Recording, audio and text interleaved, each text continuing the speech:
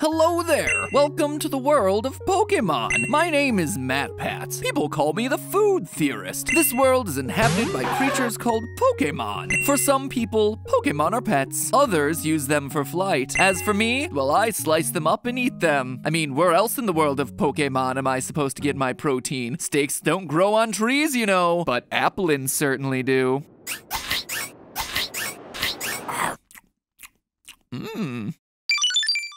Hello, Internet! Welcome to Food Theory, the show that's part of a balanced YouTube diet, provided you're also consuming the content of our sister channel, Game Theory. Speaking of Game Theory, make sure you round out your daily meal of online content consumption with a taste of our newest episode all about how the character Nurse Joy is secretly a Pokemon. That's right, I am doing a collab with myself, because why try to have friends when, you know, you could just make a new channel and be your own best friend. Anyway, let's talk about Pokemon and food, shall we? I see this question asked all the time. Do people in the Pokemon world eat Pokemon? What would the tastiest Pokemon be if they ate Pokemon? And here's the thing, friends, both of those questions have been answered. Yeah, people eat Pokemon. The franchise doesn't even try to hide that fact. Like Appleton, the evolved form of Applin, whose Pokedex entry literally says that children will eat it as a snack. Appleton. Its body is covered in sweet nectar, and the skin on its back is especially yummy. Children used to have it as a snack. And then there's Farfetch'd, a Pokemon that was apparently so delicious it was hunted to the point of extinction. Slowpoke's tail is considered to be a delicacy. Shuckle eats berries that mix with its body fluids to become a delicious juice. And over in the world of the Pokemon anime, Ash even outright asks Professor Oak if he's eaten his Krabby.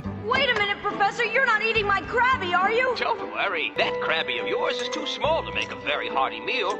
On the other hand, the Krabby that Gary caught would make an excellent dinner. Look, here's the thing. I could sit here all day reading a Pokedex entries about edible Pokemon, but that's a topic that's quite frankly been done to death at this point. And honestly, all those questions miss the point. The biggest question of all isn't whether people eat Pokemon or which is the most delicious, it's actually what people in the Pokemon world would typically eat. What would a Kanto or Johto citizen's diet actually look like? I mean, sure, we know that Farfetch'd is some sort of rare delicacy, but if Pokemon are like the plants and animals of our world, by extension, most of the Pokemon should be edible. Scientists estimate that there are around 400,000 unique plant species on planet Earth, and that somewhere between 200 and 300,000 of them are edible. And yet, despite such huge numbers of edible things, our regular diets tend to be somewhat limited. Sure, we can eat lobster and crab on a regular basis, but the average person in America eats less than a third of a pound of crab meat and lobster per year, out of over 220 pounds of meat they actually consume. Instead, it'd be more accurate to say that our proteins are just variants of beef, pork, chicken, and dairy. Same with plants. Our plant diets wind up being a small handful of fruits and veggies relative to the absolute massive number of vegetation that exists. And as someone who's interested in the world building of the Pokemon universe, I'm not concerned with which Pokemon could be eaten. My guess is that most could be eaten if you tried. Rather, I want to know which Pokemon would be most likely to actually be eaten by a regular civilian. Where do most of the people in the Pokemon universe derive their sustenance from? In my personal Pokemon Farm Simulator, which is definitely a game that's going to be coming from Nintendo one of these days, what species of Pokemon should rancher MatPat be raising? So pour yourself a nice cool glass of Moo Moo milk and fire up the grill for some Toro steaks, because we're getting ready to chow down on some fresh, fictional food. To figure out which specific species of Pokemon would provide the most optimal food source, we're going to consider two things here: the economics of farming based on real-world comparisons, as well as what we directly know about the canon of the Pokemon universe. Let me begin by asking you a question. Why do we use specific animals for food? It's like that example that I brought up before. Our protein could come from lobsters and crab, mussels, and oysters, but statistically, it doesn't. Instead, most people watching this channel probably have a diet where they get most of their protein from sources like dairy, eggs, poultry, pork, and beef. But why is that? Well, like most things in the world, it all boils down to one thing: money. Farms are a business just like any other, and as such, the goal is to produce as much food as possible while spending as little money as possible. The cost of raising livestock can depend on a large number of factors. For instance, in the US, where we have an abundance of land that can serve as pastures for cattle and an abundance of water to keep those pastures green, beef is actually one of the most profitable animals for farmers to raise. However, in other parts of the world, land and water are much more scarce. In many drier parts of Africa and Asia, goats are actually the more economic alternative because they require less water to raise. So if they're more economical, affordable, then why don't American farms raise goats then too? Well, goats require more labor for each gallon of milk and each pound of meat they provide. So for places that have an abundance of labor and a scarcity of well-watered green pastures, goats make more sense. But over in America, where labor is relatively expensive and land is cheap, cows are the economical choice. However, there is one thing that seems to hold true no matter where in the world you are. Poultry is far and away the most efficient meat source. According to livestock farmer and author Kathy McCoon, broilers, that's the industry's word for chickens that are raised for their meat and not their eggs, are the cheapest meat source available for American farmers, costing 97 cents per pound of meat to raise. By contrast, pigs are at $1.69 per pound and grass-fed beef is $1.64 per pound. So by raising chickens, farms are saving about 40%. It's true in economic terms. It's also true in caloric efficiency. That is, how many calories of feed it takes to produce a single calorie of edible meat, i.e. for every 100 calories of feed a chicken consumes, we get 13 calories of chicken back. Compare that 13% for chickens to the 8.6% that pork provides and a paltry 1.9% that beef provides. Obviously, it's not just the meat that the farmers have to consider here. There's also byproducts like milk and eggs. Other sources of animal protein crush it on the efficiency metrics. Whole milk has a caloric efficiency of a whopping 24%. Eggs, not far behind at 19%. So those are going to be the main Pokemon protein sources that I'm going to focus on. What would be our best dairy Pokemon, and what would be our best ranch Pokemon to raise and then slaughter for the meat? And immediately when I say dairy Pokemon, I'm sure there's one that pops into everyone's mind, Miltank. The thing is, it's a cow, and it is very well known for being milkable. But remember, just because a Pokemon can produce milk doesn't mean it's the best Pokemon for producing milk. Farms in the Pokemon world, just like farms IRL, are going to be all about efficiency. Well, I'm sure that a super inefficient milk maker might produce some exotic luxury product that 1%ers can enjoy with their Swana, foie gras, and relicanth caviar. We're looking for what would be sold to budget-conscious grocery shoppers in the Pokemon world. So when it comes to Pokemon farming efficiency, there are two pieces of in-game data that I think make the most sense to evaluate. The first is the incubation period. For those of you who don't know, considering that this is the food channel after all, Pokemon hatch from eggs, and each Pokemon's egg takes a different amount of time, or to be more accurate, a different number of steps in order to hatch. Just to give you a baseline for comparison, starter Pokemon from Gen 1 like Charmander, Squirtle, and Bulbasaur each take around 5,120 steps to hatch. The fastest hatching Pokemon, Magikarp, needs only a fifth of that, 1,280 steps, and the pre-evolved forms of rare Pokemon like Dragonite, Tyranitar, and Garchomp take slightly over 10,000 steps to hatch. Of course, you've not only got to hatch your Pokemon, you've also got to raise them, which is why we're also going to consider a second criterion, the growth rate for each Pokemon. After all, out in the real world, most cows don't get turned into beef until they've had 3 to 4 years of standing around converting nutrients from grass and corn into muscle and fat. Even short-lived animals like chickens still typically take over a month to reach full maturity, and the longer it takes to raise an animal, or Pokemon, the more feed, labor, and other resources have to be invested into raising it. While some animals do get converted to meat before reaching full maturity, these tend to be more expensive luxury meats, for the obvious reason that it's less cost-effective to slaughter an animal before it's reached full maturity. In fact, a lot of luxury food items are luxuries specifically because they're harvesting the food before it reaches adulthood, like caviar and lamb. So for all those reasons, we actually have to factor in each Pokemon's growth rate, which is going to determine how much experience they require to level up. This to me seemed like a pretty good indicator of the amount of resources you'd need to invest into a Pokemon for it to grow and reach full maturity. Each Pokemon falls into one of 6 groups, with the overwhelming majority of Pokemon falling into 4 middle groups that have a consistent growth curve classified as fast, slow, medium fast, or medium slow. Those squiggly lines on the graph, by the way, are classified by the community as erratic and fluctuating. Also note that I'm not taking evolution into account. This is mostly because evolution honestly isn't going to be worth it for farmers. Most Pokemon just living out their lives in the wild exist in an unevolved state, and unless each farmer has taken each of their Pokemon out to battle them repeatedly until they evolve, yeah, it doesn't make a whole lot of sense for them. So with all that information, let's go back to Miltank. Despite being the most famous milk producer in the Pokemon world, Miltank is actually one of the least efficient to raise because it sits in the slow experience group. By comparison, let's look at Skidoo and its evolution Go-Goat. Both Miltank and Skidoo take the same amount of time to hatch, but while Miltank is a slow grower, Skidoo and Go-Goat are both part of the medium fast group. That means that if you're trying to raise a bunch of dairy animals, you should be putting your money on Skidoo. And the Pokemon anime actually seems to confirm this. In the Pokemon XY series, Ash and his friends discover throughout their travels that Skidoo are renowned for being a dairy source for some of the Kalos region's most delicious cheeses and ice cream. So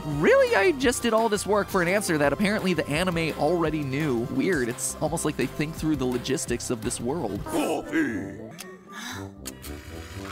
Coughing, the poison gas Pokemon.